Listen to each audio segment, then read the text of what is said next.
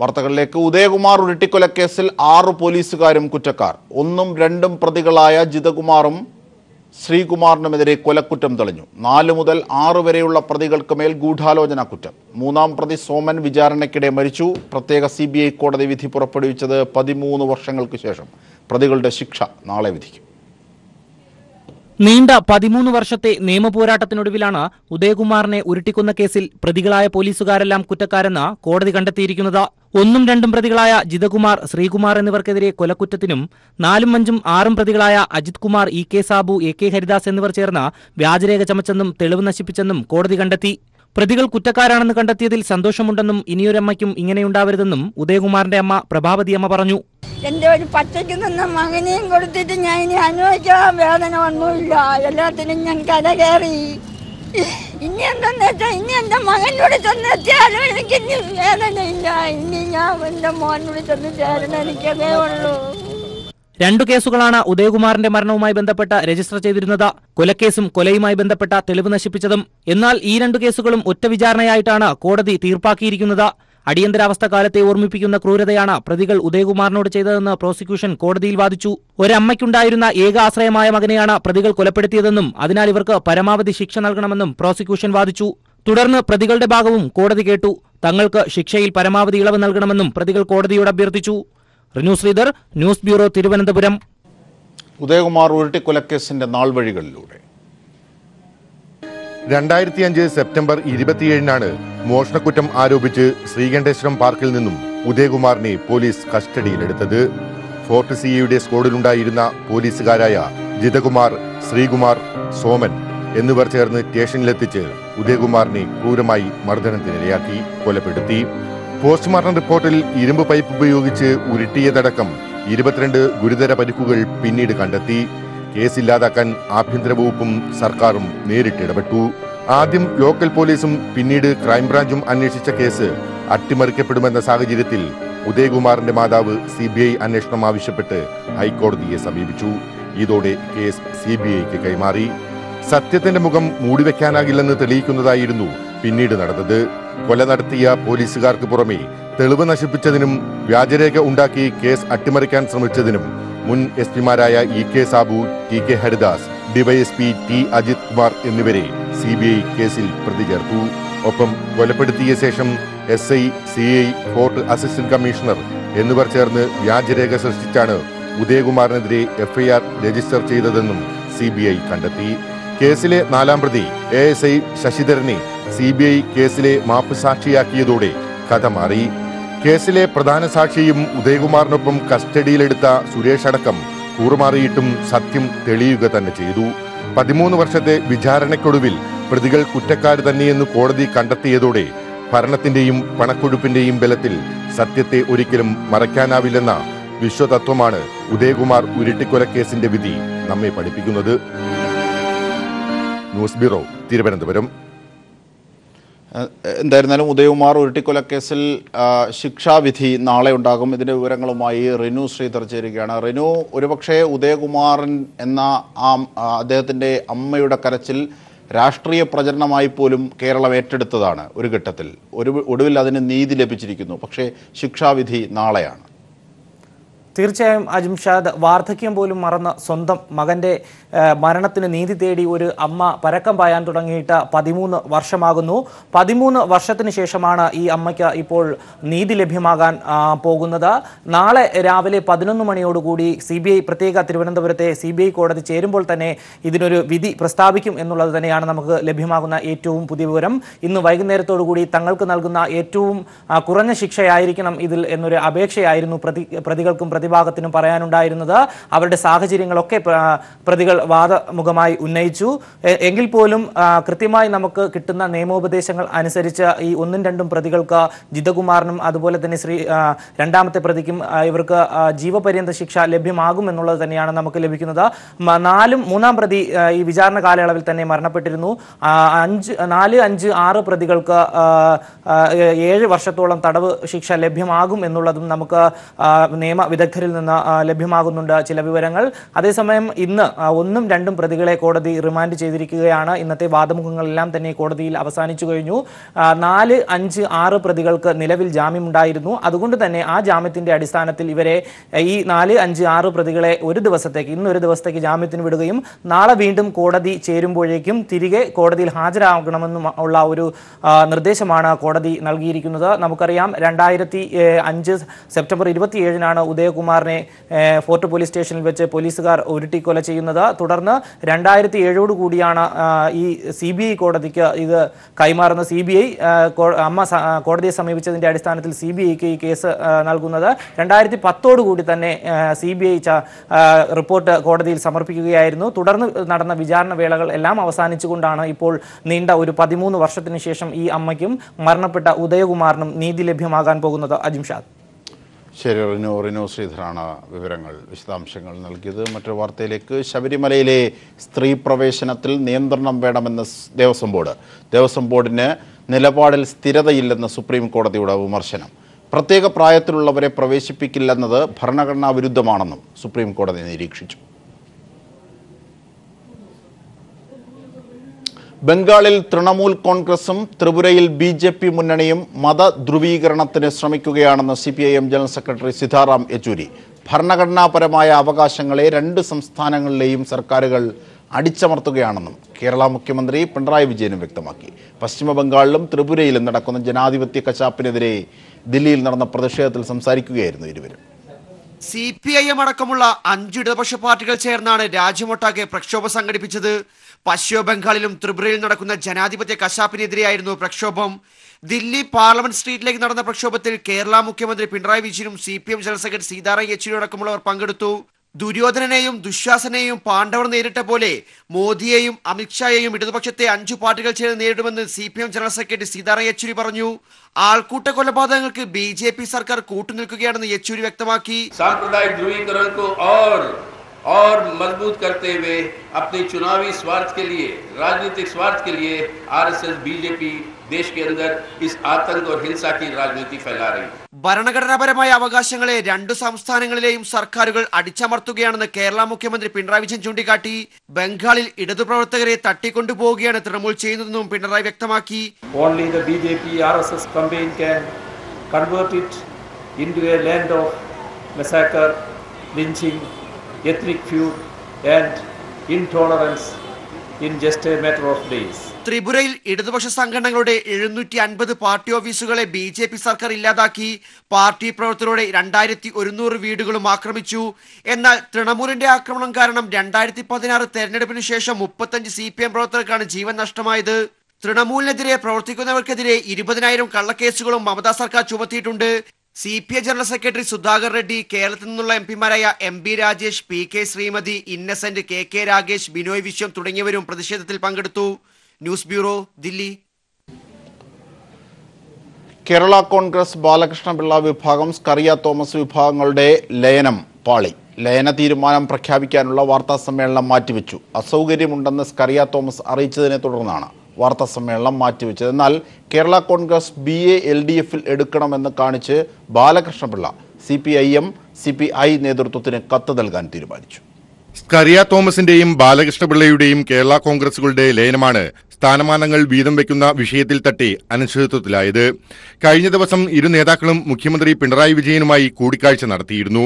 തുടർന്ന് ലയന വിഷയത്തിൽ ഇന്ന് തിരുവനന്തപുരത്ത് സംയുക്ത വാർത്താസമ്മേളനം വിളിക്കാനും തീരുമാനിച്ചിരുന്നു. എന്നാൽ പാർട്ടി ചെയർമാൻ സ്ഥാനം തനിക്ക് വേണമെന്ന് വാശിപിടിച്ച സ്കറിയ തോമസ് അവസാന നിമിഷം വാർത്താസമ്മേളനത്തിൽ നിന്നും പിന്മാറി. കൂടിയാലോചനകൾക്ക് കൂടുതൽ സമയം ആവശ്യമാണെന്നതാണ് സ്കറിയ വിഭാഗത്തിന്റെ ഔദ്യോഗിക ഭാഷ്യം. സ്കറിയ വിഭാഗത്തിന്റെ ആവശ്യം ബാലകൃഷ്ണപിള്ള അംഗീകരിച്ചില്ല എന്നാണ് സൂചന. അതേസമയം കേരള കോൺഗ്രസ് BA LDF-ൽ എടുക്കണമെന്ന് കാണിച്ച് CPI നേതൃത്വത്തിന് കത്ത് നൽകാൻ ബാലകൃഷ്ണപിള്ള തീരുമാനിച്ചു. എല്ലാ കേരള കോൺഗ്രസ് പാർട്ടികൾ കൂടി യോജിച്ച് ഒറ്റ പാർട്ടിയായി പ്രവർത്തിക്കുന്നതാണ് മുന്നണിക്ക് ഗുണമെന്നാണ് ഇടതു നേതാക്കളുടെ അഭിപ്രായം. ഇടതുപക്ഷ ജനാധിപത്യ മുന്നണിയിൽ എടുക്കണമെന്ന് കാണിച്ച് ജനാധിപത്യ കേരള കോൺഗ്രസും നേരത്തെ കത്ത് നൽകിയിട്ടുണ്ട്.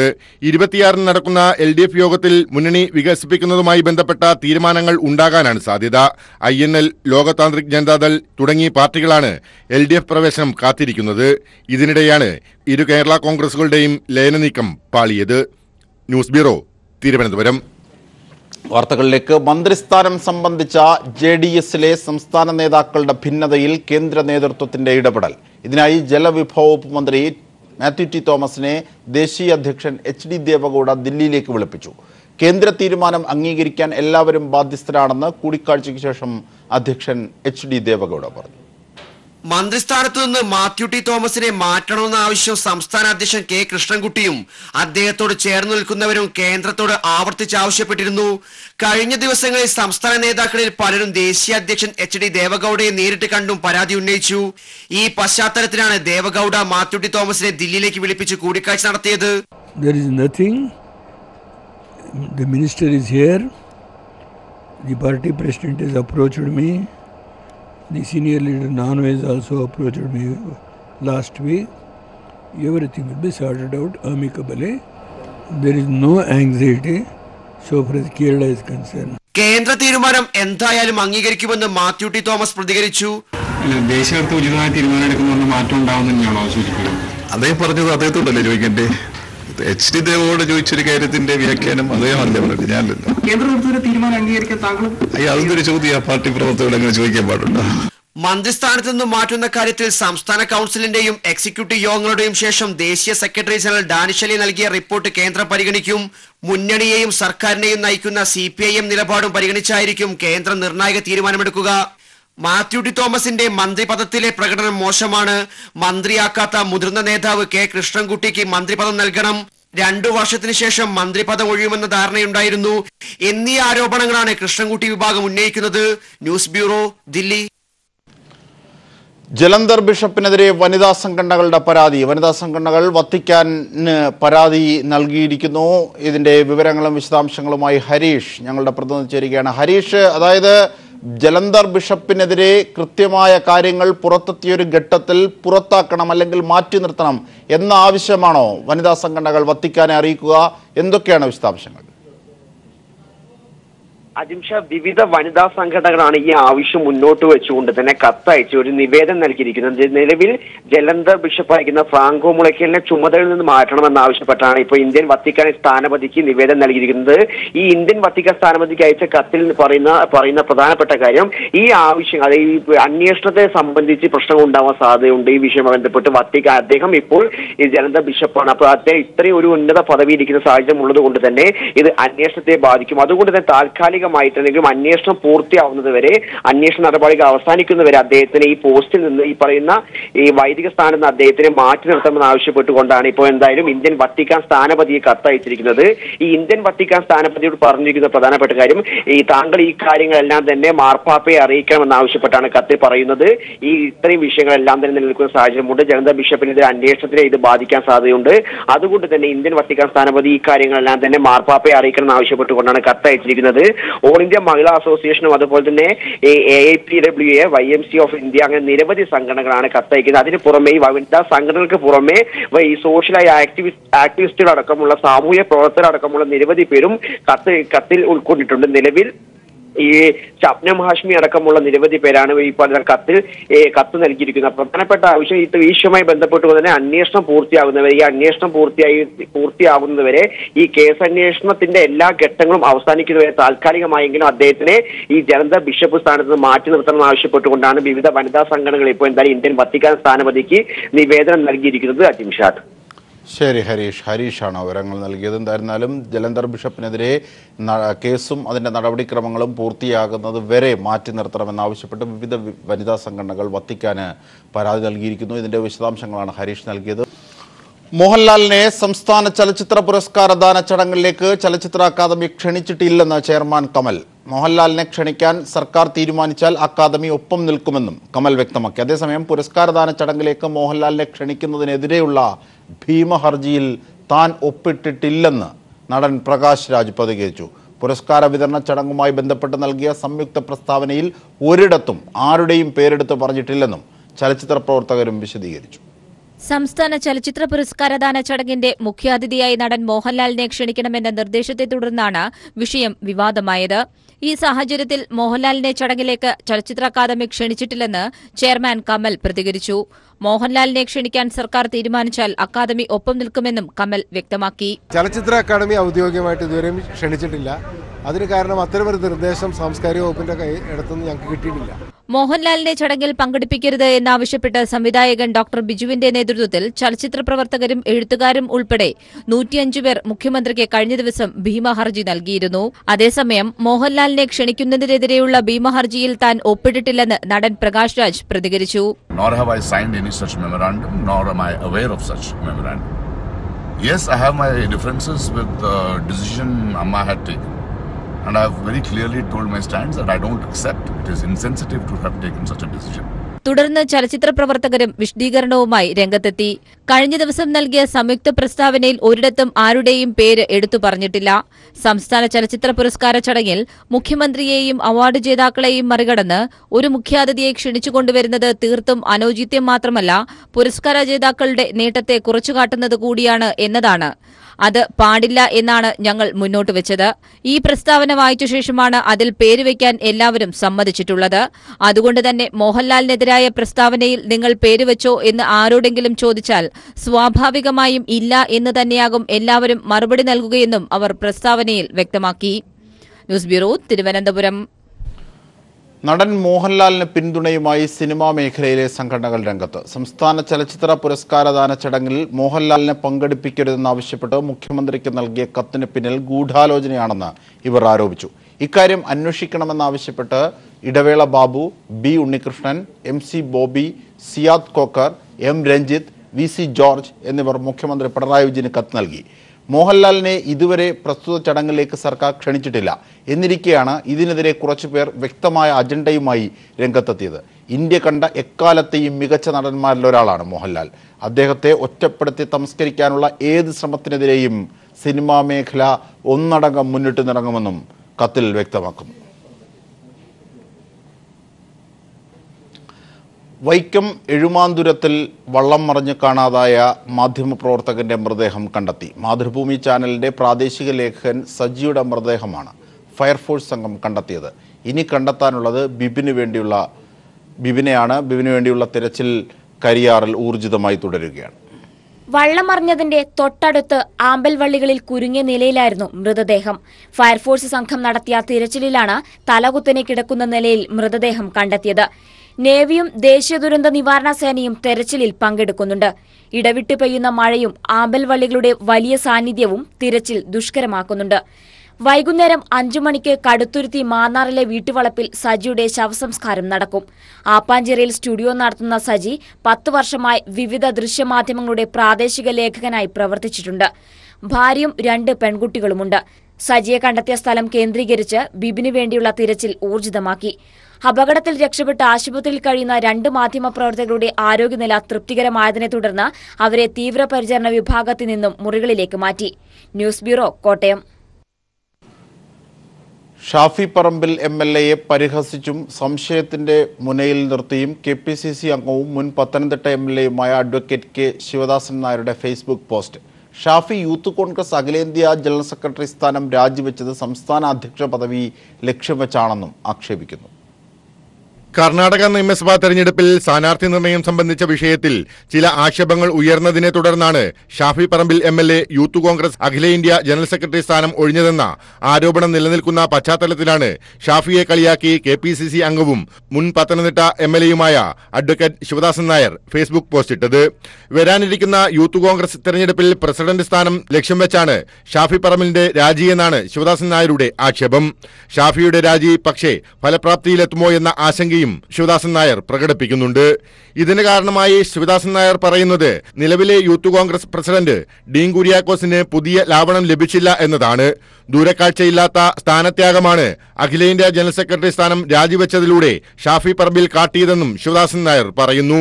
ഒപ്പം നിലവിലെ സ്ഥിതിയിൽ ഡീൻ കുര്യാക്കോസും ഷാഫി പറമ്പിലും പുതിയ കസേരകൾക്കായി കാത്തിരിക്കുകയാണെന്ന് പറയുന്ന ശിവദാസൻ നായർ ദീപസ്തംഭം മഹാചര്യം നമുക്കും കിട്ടണം പണമെന്ന മലയാള പഴമൊഴിയുടെ ആദ്യ ഭാഗം കുറിച്ച് കർണാടകത്തിൽ ഷാഫിക്കെതിരെ ഉയർന്ന ആക്ഷേപത്തിൽ വീണ്ടും ഷാഫിയെ സംശയത്തിന്റെ മുനയിലാക്കിക്കൊണ്ടാണ് നിർത്തുന്നത്. News bureau, Thiruvananthapuram.